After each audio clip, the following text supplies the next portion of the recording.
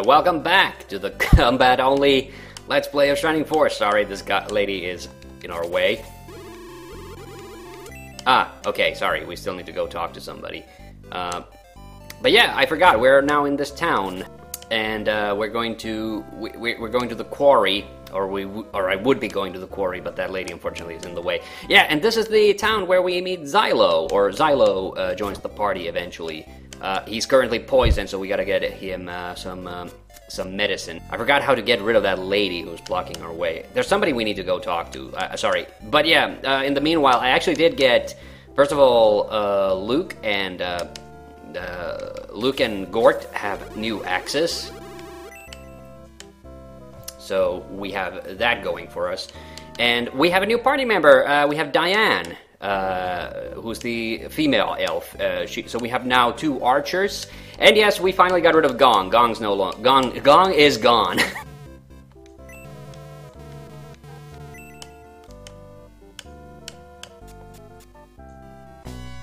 Oh, sorry. No. That wasn't the Quarry. Okay, I was going the wrong way. Okay, so these guys are talking about the laser eye, but I don't think the laser eye is in this battle yet. There's another thing that happens before then. Okay, so now we have flying allies, like I said. Oh yeah, there was also the alchemist we had to go talk to. But Eamon and Barbaroi are still like a little too low level to do anything useful here. Oh, lizardmen. Oh shit. Yeah, those guys are tough. And we have a dark priest as well. But I can send them. But I can definitely send them after the. Who the hell is that guy? That guy who looks a bit like a skeleton. So here's Diane, and Diane also has the better. Has the good, the good bow. Sorry, yeah, my. It's actually, I think her weapon is called the steel arrow. And I got one of the centaurs. I gave one of the centaurs. I gave May a better lance. But I'm going to still feel it out, like if that lance can't, because when I equip it out in the map view, I can't see if it's. What is a skeleton? Why does it look so weird? Or is it like facing away? Okay, I guess that has to be it. Yeah, no, Ken definitely needs a better lance. Alright, but we don't know until May shows up. Oh yeah, and I almost forgot that we had so many downed party members, like I spent... Alright, May should have... I'm just gonna quickly check. Equip. Oh, hell yes. This fucking... Yeah, this lance is way better. Yeah, I definitely have to give all the centaurs this now. But Ken can still go wreck the spellcasters, so that's okay. That's fine. We need to spread out the guys a little bit anyway, because especially once we do get to the spellcasters, because they can wreck some shit. Oh, May's bit. Oh, good May. Finally, our guy. Finally, one of our guys is too fast for the enemy, not vice versa. Yeah, most of these guys aren't like too tough, but you know, okay, the Dark Priests can do like pretty nasty spells, and then the Lizardmen are pretty tough. So those are the guys we have to worry about. And Skeletons are like semi-tough, like they have good defense, but then if you can like pile the guys on top of them, you know, attack them consistently, like it's fine. And actually, yeah, I'm gonna. Oh yeah, May has so much spell power now, like I can actually afford to do a few powerful bursts of it. Henri is really the problem. Henri's been taking so many hits. Okay. We're gonna get these dark elves. Oh, now there's dark elves. Yeah, I know. I kept calling the dark dwarves dark elves in the previous parts. Yeah, no. Okay. Damn it. This is the thing I hate, though. They love to do this in the early part of the game. They just put you in these very tight spots where you have to spend a lot of time like maneuvering your guys around. Ooh, okay. That was a bad move for me. Oh, missed. Good. Alright, I can't do anything useful, so I might as well just send him ahead. And Henri... Oh yeah, I forgot. Henri, like, she's weaker. She's the weaker spellcaster, but she actually has better range. So actually, let's try the freeze on the skeleton. I'm just curious to see what it does to them. Oh yeah, definitely. I gotta use that instead of the blaze. Definitely, that seems to be doing more damage. Alright, let's see if Hans can hit a skeleton. And he can, good.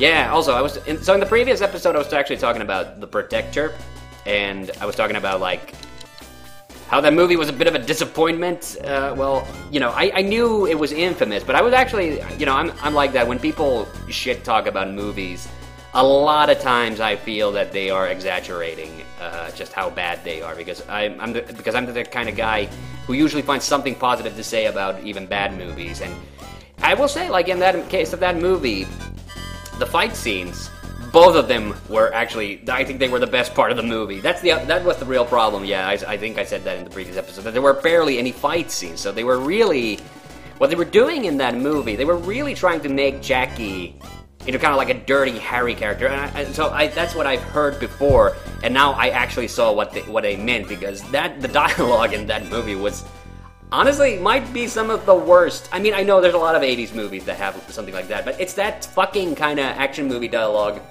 where literally every other word is fuck. And it did not sound natural at all, especially when it's Jackie. Like, Jackie swears very rarely. Like, I think the most Jackie swears in most movies, like, it's like the Rush Hour films. And I think they did that just you know, because it was such a contrast with, like, Chris Tucker. At first, like, Chris Tucker, like, you know, is the foul-mouthed one. And then when Jackie finally snaps, that's when he gets, you know, do you understand the words coming out of my mouth? Ain't nobody understand the words coming out of your mouth. No, I don't wanna... Oh wait, I can afford to kill this one Dark Elf, but yeah, I'll let the bird people finish up that other one. That sounded vaguely racist, sorry. The bird people. I'm sick of you, Genji. You've been trying to kill us since the start of this damn movie. Man, those Rush Hour... Yeah, I really need to get Rush Hour 3 one of these days. I gotta hunt down the DVD or something, because that's the only one I'm missing. But I actually think it's one of the better ones. Rush Hour 2 and 3 are my favorites in that series. I like Rush Hour 1, don't get me wrong, but Rush Hour 1 and, like, 2 and 3 are way better movies overall. Yeah, and it's a shame about, you know, about Brett Ratner. I mean, it's a shame... What I don't mean is, like, you know, it's a shame that he turned out to be a fucking sexual predator. So that's why he's out of the movie business now. But yeah, no, of course, it's, you know, I don't feel any shame for, or I don't feel like sorry for him. So that's the thing. But yeah, that's always that's always the part of the movie business or the entertainment business overall. Like, I don't get what it is about that business specifically that turns people into such creep shows. Anyway, so Protector, yeah. So the action scenes were just kind of painful to watch. And don't get me wrong, like, so the fight scenes were actually shot very well. The two fight scenes that were in the film, but because when the first movie that Jackie did that was meant for him to, like, you know, make it big in America was Battle Creek Brawl. And that actually is a good movie. I really like that one. That's actually one of my favorite Jackie Chan movies.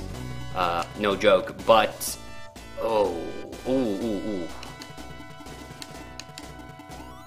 Okay, I don't want to leave myself open to those skeletons, but I think those mages are gonna fuck me up.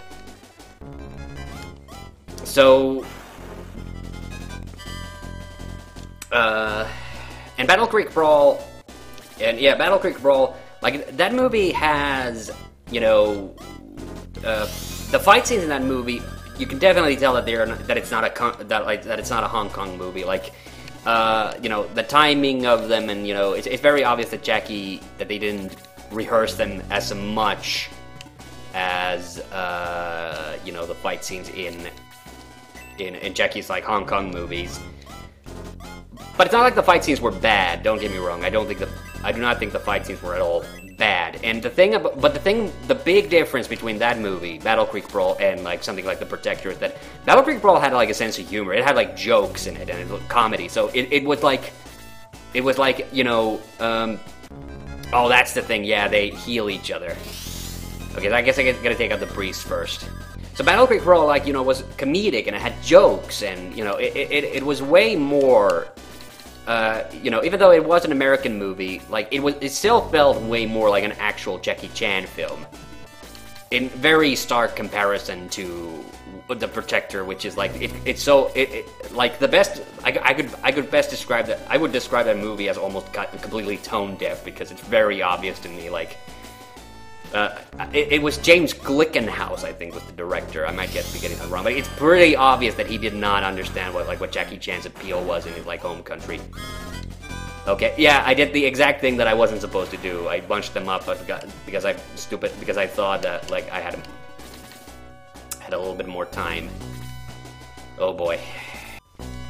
Oh yeah, you might have noticed I had to put low away because I wanted to show off TheHande. She hasn't been able to do yet.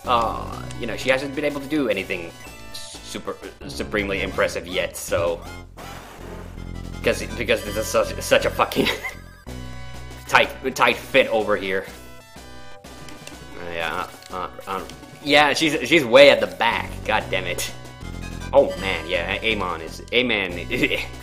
is really weak. All right, but Ken can. Oh no, not the skeleton. Dark Priest, get the Dark Priest. I gotta level it out, like, you know. It was definitely not a good move not to give Ken the big lance, but I decided that I wasn't gonna waste a lot of money buying those. I decided that I wasn't gonna waste a lot of money buying those lances if it turns out like either because yeah, that's the other thing about the promotions. So at some point in the game, you're gonna start getting weapons that your characters can use, and for the longest time I did not understand why they couldn't use them. Until I realized, like, some weapons you can only use once you've promoted your guys. Alright, Diane's finally gonna get to do something. So some weapons are actually not usable. And I think the first time I noticed is when you get the fire axe. So for the longest time, like, none of my characters, I just kept carrying the fucking fire axe around, and I couldn't do anything with it. And I was like, why does this weapon exist? And it turns out that, yeah, no. Okay, Dickert. Oh, no. Dickert's pretty low on health. Shit. Oh, no, and I think it was already Chris's turn. Shit. Okay, that's bad. That's real bad. TheHande has, yeah, Lo had a healing seed, so TheHande has the healing seed. So I gotta get Chris over there. Okay, Amon can probably... No, Amon can probably finish this guy up. Yeah, the bird people are really weak against a lot of the enemies. Yeah, it's not his turn. It's not her turn yet. Where the heck is Chris anyway? Yeah, he's behind him. She's behind Hans. Okay. Let's hope that Dark Priest decides not to attack. Like he does something stupid like heal himself. That would actually be pretty outstanding. Yeah, he did that. He heals himself. Alright, excellent. That probably saved our bacon there. But maybe Ken can finish the Dark Priest off. No, wait a minute, what am I talking about? Well, if he crits, yeah, but I have no idea what the chances of a crit in this game really are. So... Jesus Christ, look, are you kidding me? He's right there, you missed? Damn it, like, this is why RPGs are so goddamn infuriating, like... That it had to be like a fucking random throw of the dice that decide, like, oh no, you missed this time. Okay, here we go again. Putting Henri out here. I really hope I don't come to regret that. And I think Digger's gonna just stay put because I still haven't had a chance to heal him. Yeah. I'm trying to remember if there's something I forgot to talk about with the Protector. The only thing that I... Okay, this is something that I did like about the fact. So I said I confirmed that I had the American version of the movie. And one of the really cool things about that was actually so that a lot of the audio was live. So Jackie was actually acting in it in English. And that's good because the DVD box that I got doesn't have any Cantonese voice tracks. So it's all the English dubs. And some of the movies there... I know this from experience, are the exact same dubs that were in those Hong Kong Legends sets that I talked about in, actually, was it... yeah, it was the Mega Man X4. Yeah, and I talked about in those, it really bothered me, it used to bother me that it's very obviously like not Jackie talking in the English dub. Because Jackie, Jackie knows English and he could easily do the dialogue. Like obviously, he has a very strong accent. That comes with the territory. Did I seriously move Chris all the way down here? Did I just do that like absent-mindedly? Jesus Christ. If I did, like, yeah, that is stupid. Anyway, so, but my sister Minna also got one of those Jackie Chan box sets, and we actually watched with my brother-in-law for the very first time. He had never seen Armor of God, and we had to watch it with the English dub. But I have to say, like, okay, so the acting in the English dub is definitely not very good, but it didn't bother me that much. So maybe like I've grown a little past that, hating on the English dub. But it was kind of a nice thing though to see or hear Jackie actually like dub himself, because it does take me out of the movie. It initially does take me a little bit out of the movie to know that it's not him, but doing that voice. But it wasn't like it's tolerable, and so in The Protector, it's very clearly was Jackie because the reason, of course, is that in the okay, yes, now I gotta fucking remember to heal Dickard. Jesus Christ, yeah. So that's the thing. Another thing is, like, there is an English dub of Armor of God where Jackie did dub himself, but that's the 80s dub. And I think the 80s dub, the reason they didn't reprint it for the Hong Kong Legends was the fact that it was, I think, possibly censored a little bit, or at the very least had been edited enough that the voice track wouldn't have fitted the whole original movie, because that was the whole deal with the Hong Kong Legends sets, that they actually had the original uncut movie in its entirety. Yeah, that's the other thing. So I already mentioned this in the previous episode, but yeah, in the American version of the Protector, like, there's a lot more nudity, and that's where you can tell. So it was actually a very easy tell once I found out, because I thought that there might be more like subtle differences, and there are actually like there were big segments that they filmed for the Hong Kong version that aren't in the US version. But specifically, you can easily tell which version it is. If it has nudity in it, then it's the US version, and if it doesn't... And also, another thing is, like, they said that it was dubbed, but I'm not sure if they meant that it's dubbed into Cantonese in the Hong Kong version. I mean, that would be another obvious tell, because I wasn't actually sure if the movie was going to be in English or,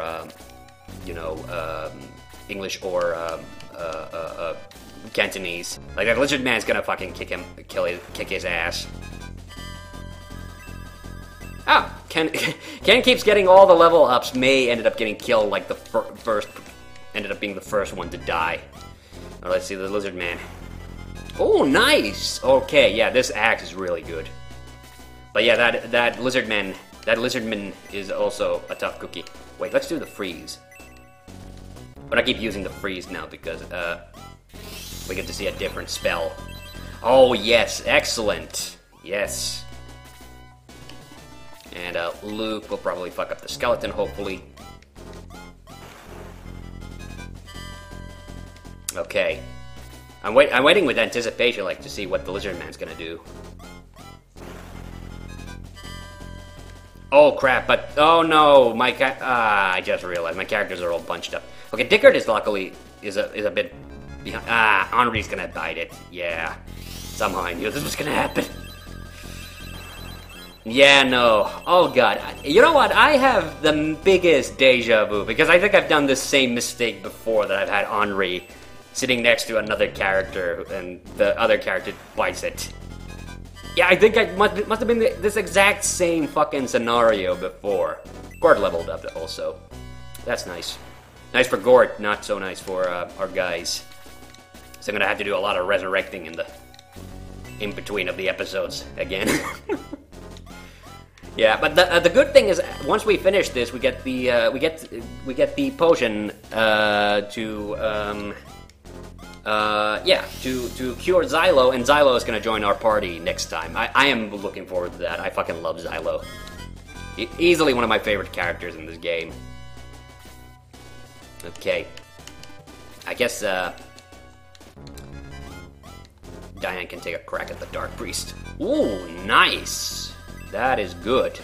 That is good. I'm gonna attack the Master Mage just because I hope that he's gonna be dumb enough to actually like attack Ken and not use a spell. Oh, except I might have fucked that up.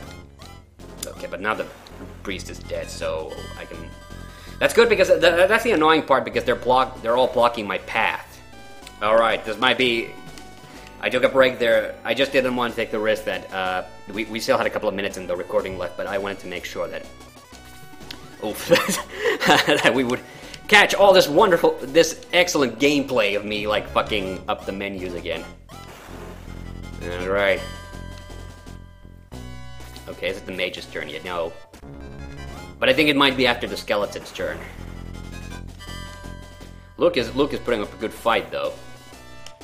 Okay, I might as well have Chris. Okay, now, yeah, I knew it. He was gonna, yeah. So Ken is probably gonna take a beating here. Ouch, yes. Ouch. Ouch. Okay, but nobody's dead. That's good. That is at least good. Okay, so Gort, I'll have you take a swing at the Master Mage. Wait, did the Master Mage... Wait, did he heal or did he... Oh god, I think he might have actually, like, he might be one of those guys who, like, regens health. I gotta recheck the recording, wasn't paying attention. Anyway, he's gonna be dead in a minute. Now that all my guys are ganging up on him.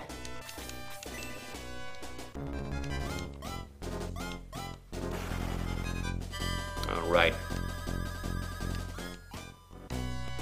Oh, he was a boss! Okay, yeah, okay, he was a boss character, that's why. All right. Well, we got plenty of time left in the recording, so I guess we will just I'll do this little story bit here. Moonstone. Yes, we have to take this to the alchemist, and then we get Xylo in our party. Oh, I was thinking that we could take this rope and shovel, but no, apparently not. No, and that's kind of dumb when you're allowed to roam the battle arena. After the battle, like, all the characters just get stuck in their respective positions, basically. Yeah. Okay, but let's talk to the alchemist. Here's the moonstone. Yeah, lunar dew, that's the thing that Xylo needs. Yes, excellent. Alright. We get the lunar dew, sorry. Okay. And let's go raise our dead party members as well. Wait, no, nobody was poisoned because there weren't any zombies. Yeah, but just a bunch of our guys died. I might as well go buy the weapons actually. I might show off what's going on in the weapons situation. Yeah, damn Amon fucking died and didn't get any XP. And that's annoying because I really do need to sick those guys on enemies in order for them to get actual XP. But it's so frustrating because doing that, like, you take a huge risk. Okay. So, and I guess we get to show off this town. Yeah, but I hate the layout of this town. This is so confusing. Is this? Yeah, this is the weapon shop. Okay. Well, this guy has the weapon shop. The guy on the right has the item shop. So we'll buy power spears for all the also for Ken. And was there somebody else who needed?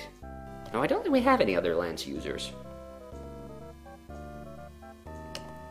Yeah, no, but we can sell. You can sell your weapons, obviously. So, yeah, I can also sell the spears. We won't need those anymore. But yeah, the frustrating thing is the freaking I gotta remember. Although I gotta remember because it's happened to me multiple times before that. Let me see. Did I leave somebody with an extra weapon? Yeah, no. Oh, I didn't sell Hans's wooden arrows.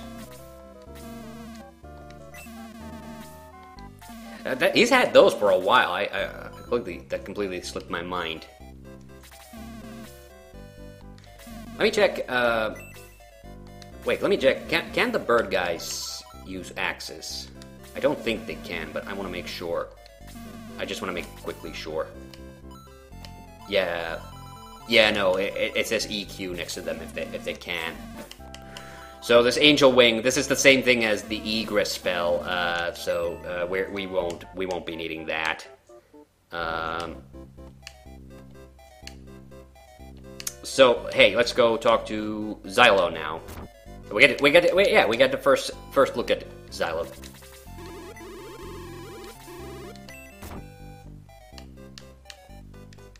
All right, what do you want? Leave me alone or I'll tear you apart.